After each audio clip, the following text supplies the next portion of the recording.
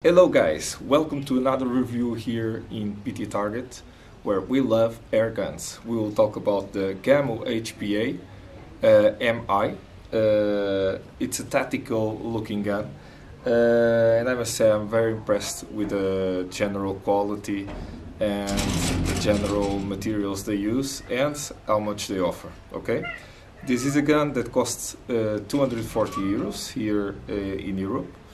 It comes, at least the calibers that I know here in Europe, it's 4.4 or 177, 0.22 or 5.5 millimeters, or 0.25 or 6.35 as we talk here in Portugal. So it comes with a whisper technology. These have some baffles right here in the end of the barrel. Here is a hair stripper. Okay, this gun comes with a bipod and it comes with the scope. I must say, Gamo really needs to do one of the things: or they don't offer the scope because it will break or will not keep the zero, or they just don't offer the scope and they put a lower price. Okay, because in the end you will spend money on a new scope, so you will have more 75 euros minimum to buy a decent scope. This is a Gamo, this is a Hawke Vantage 3x9 times 40. So it's a real good scope. It's suited for spring guns and gas spring, okay, or gas ram. So here the barrel is really well made.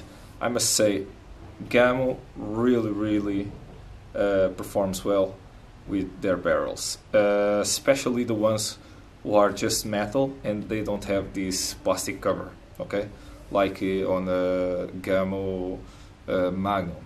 That is the most accurate barrel they have. Okay, I don't say that. I'm not saying that this kind of barrel is not good.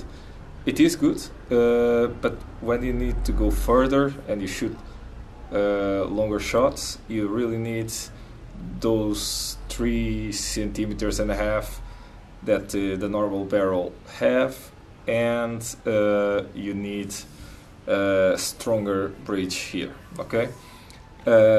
I noticed that with this barrel, this type of system here is not so strong, like it's too light. Okay, so I think Gamo should do an upgrade, and I understand that it's okay. Most of the people, they don't shoot their air rifles like more than 250 shots, which is a small box of small tin of pellets. But this should be in metal. Okay, please Gamo, just do it. Okay. Here the bridge is very solid. Okay, it breaks very easily, and it closes very solid. Okay, no fails at all. The sealing of the O-ring is just perfect. Gamo in general, in my opinion, Gamo rifles have a really good factory standards, okay, which the entrance of the barrel, it's perfectly aligned with the transfer port, okay, so this will allow perfect propulsion of the pellet, okay, and perfect alignment, so the gun will jump straight into your shoulder with less recoil, okay, or more straight forward recoil, which results in better accuracy at long range. So here the bluing is just a very nice typical bluing from Gamo. The scope is the 3-9 from Hawke that I bought. Here in this rifle we have the cat trigger, so custom action trigger instead the SAT trigger. This allows two different adjustments. the safety is manual, is not automatic, which for the people who are used to this type of safety on the Gamo, it's perfectly okay. To me, it's perfectly okay. When I walk on the woods, I just put in safe,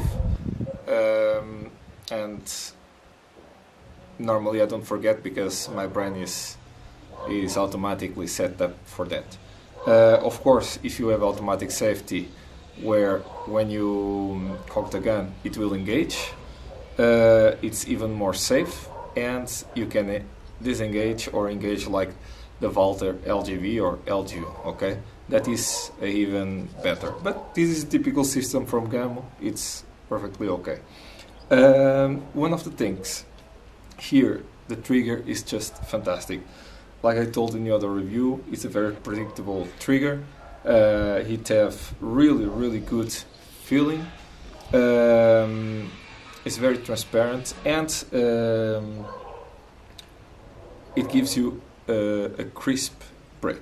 Okay, so here you have this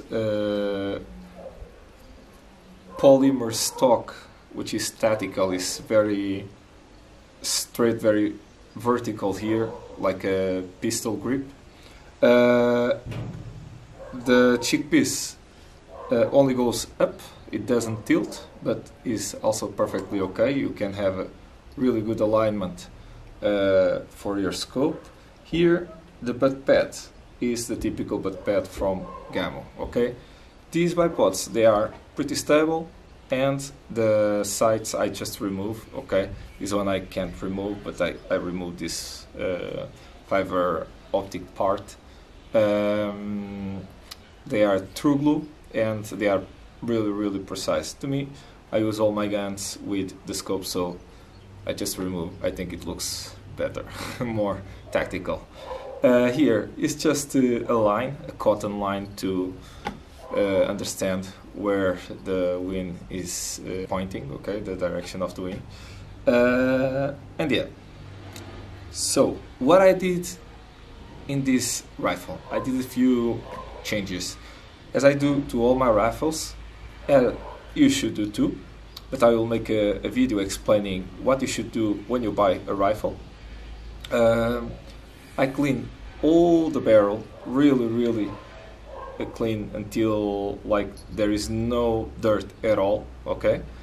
Then the breech here, when you buy this rifle or any Gamo rifle with polymer, okay, which is basically all the Gamo rifles less the G Magnum Grizzly, which have a breech in metal, you should, I will put a photo, you should take the burrs from the breech, okay?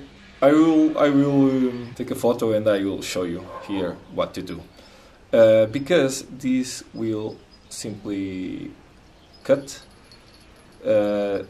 this part of the breech, and then the barrel will close, but it will not have the same position all the time, and it will shake, it will do like this, a lateral movement, because it will cut here some pieces of plastic that helps making contact with the breech, like to stabilize horizontally. So this is a must-do here on a rifle, in every Gamo rifles. I polish the whole interior, I polish the piston, I polish the trigger, I change the screw, it's a bigger screw, so it will allow me to put the gun right on point when you can have, where you can have a hair trigger, okay? Of course the warranty doesn't cover that. And I did another thing. In order to use these pellets, the JSB 1590, okay, these are committed, but is basically the same. I had to put a little bit more power. This gun was shooting around 200 meters per second, 198 is pretty consistent, but it needs more power to shoot this pellet. For the long range it is better, okay? So I put 2 washers at the front of the gas ram, right on the junction. Here is the end of the gas ram, here is the trigger, you put here between the piston, okay? I put 2 millimeters of compression and it gave me a very good result, okay? You'll see the accuracy is just outstanding. Overall the gun is really good for the price, it's very nice. One last thing that Gamo really needs to do, okay? And I think they need to do it in all the polymer guns, less the CFX and the Black Shadow, okay? More weight. Here I had to put more 300 grams of lead inside the stock, in this part of the stock, okay? There are some small entrances, I made some molds and I put lead inside there, okay? So right now the gun is balanced and it is really good, okay? The weight is much better. So without wasting more time, let's go to the range and let's shoot at 30 meters and 50 meters. Hello guys, so now we will shoot at 30 and 50 meters. One of the things that I forgot is this. Here you have a position, okay, where you can put your hand like this, okay? It's like I told you, it's a tactical rifle, so it's the kind of things you get, okay? So let's try my luck. There is a little bit of wind, like 7 kilometers per hour wind. Let's see what happens at 30 meters. I will shoot at the center, but I believe the shot will go a little bit to the left. I don't have sure. So let's see.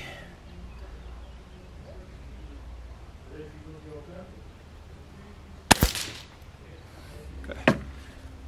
I just pull this shot. My mistake. So first shot was not a good shot. It was my fault. So let's try again.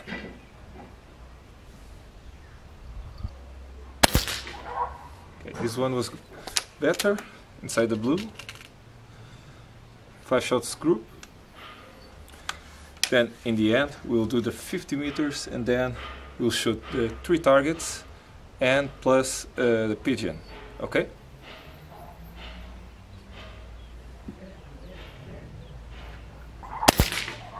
Okay. Inside the blue.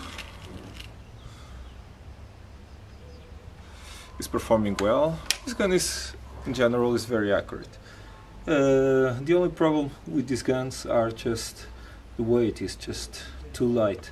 But if you know how to change a little bit, you can do marvels with these guns. And they look good.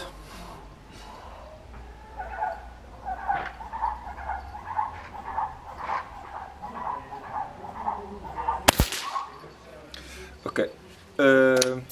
I believe this. I believe Gamo wants to give you a gun that shoots pretty much between 15 meters and 35 meters with great accuracy out of the factory with the medium weight pellet like the 15.9 grains. The others below lighter pellet is not so accurate. The 18 also are good, okay? But the ones that perform the best in this rifle are the heavies, okay? The Jumbo. So 3 shots. The first one, it was my mistake. Let's go for the 4th one.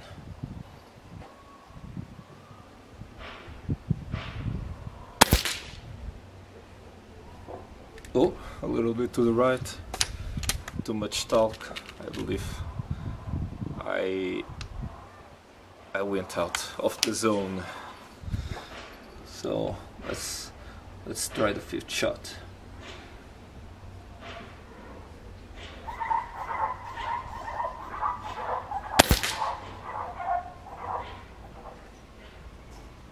I don't know where it was. I believe it was also on the center. So overall at 30 meters the gun is just good. Okay. My trigger is set on a very light spec, almost an air trigger, but it's just perfect for the kind of shoot that I like. Okay, so let's jump to the 50 meters. Wish me luck. Okay guys, here we are back to the 50 meters range, where we'll shoot the typical PT target paper target with the 25 mils or 2.5 centimeters center, the blue, and the red is 40 millimeters or 4 centimeters. Okay, we'll try to hit it at 50 meters and then we'll shoot the 3 round targets who are like 5 centimeters, and then we'll shoot the pigeon, a metal pigeon, which is a knockdown target that I made. I do these targets, and I have much more, but I will start a small online shop, and then you'll be able to buy spinners, all the kind of fun targets that you want. Okay. The pigeon is a typical field target, and it have a kill zone of 4 centimeters. Okay, wish me luck. This gun is made to perform good up to 35 meters. Okay, so let's see what we will be able to do at 50 meters. There is a little slight breeze. Is pulling a little bit to the right,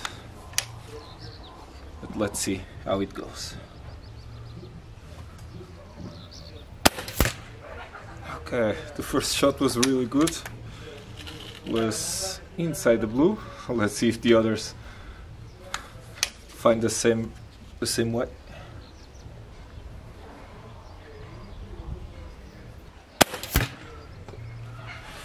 Okay, this one was not so good, but still touching the red circle, which is pretty good.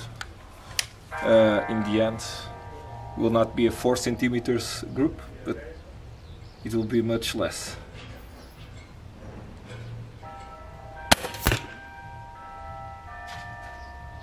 Okay, another one. This one I can't see where it is.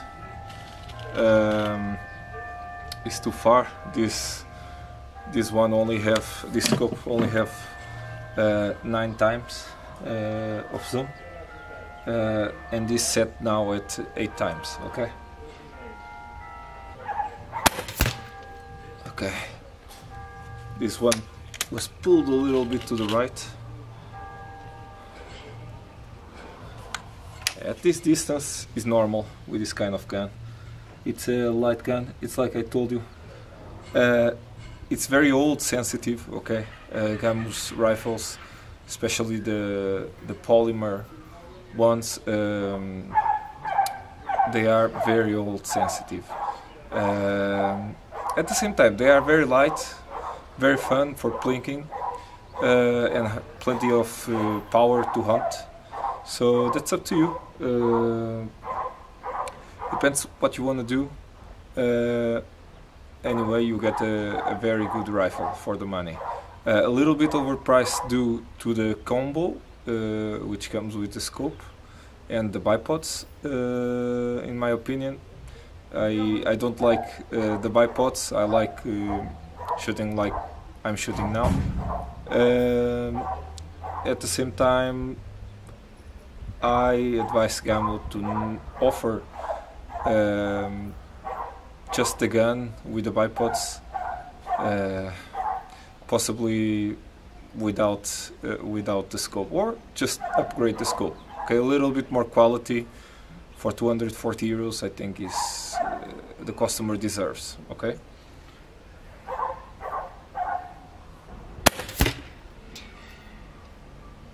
Okay, I don't know what I should. Let me go for the 3 targets. Okay. Wish me luck.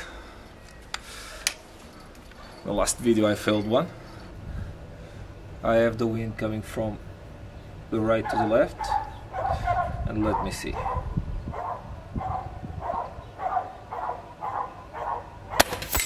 Okay, one down.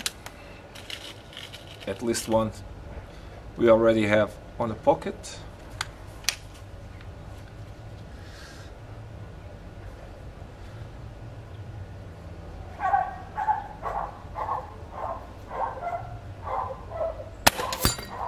Two. What?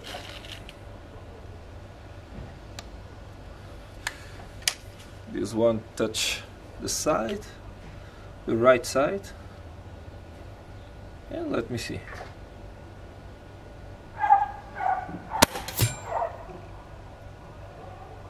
Ah, the wind just pulled to the left. Let me see if I have lucky this time. Ah, yeah. No, it was the wind. The wind is pulling from my back to the left. So at 50 meters, the pellet is pulled around 3 centimeters more or less. If I'm aiming to the center. So now we'll try the center. The center. No, the headshot on the pigeon. You see the small circle, black circle. I will try to give a headshot.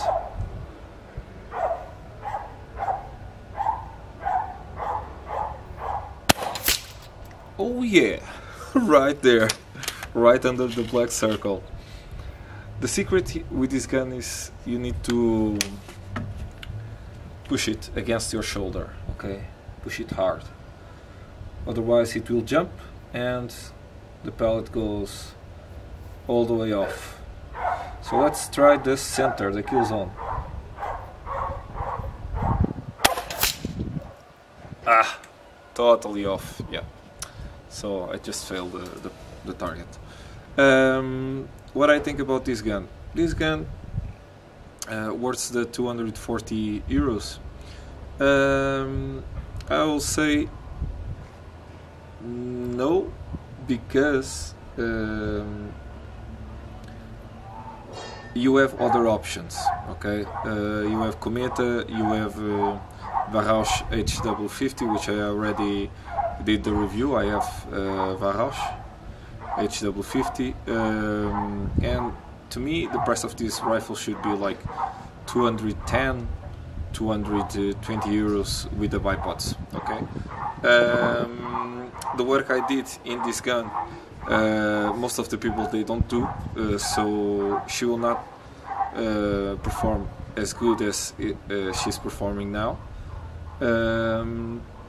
But overall, up to 30 meters is more than okay for the majority of the shooters, the normal shooter. Okay, a person that shoots like not even a tin of pellets, of 250 pellets during an entire year, it's perfectly okay. Just for plinking, it's okay. Also for hunt, up to 30 meters is perfectly okay. More than that, the pellets will jump from one side to the other, and it's hard to keep it stable. Okay. Remember, in this gun I changed the trigger, the screw. I put more 300 grams here in this area, and I polished the whole interior, and I put proper grease, and I also cleaned the barrel. I also made an upgrade on the scope, so it's extra 75 euros. If you should buy this gun, yes, if you are into a tactical rifle, a tactical stock, which looks really good. It was the reason why I bought this rifle. I just saw her and I thought, oh, this gun will be really cool to shoot. So let's see how she performs. And yeah, it's perfectly okay. Just for plinking on a backyard, it's okay. But don't expect a super performance as you get from a Warhaus, which is the same price, basically more 15-20 euros.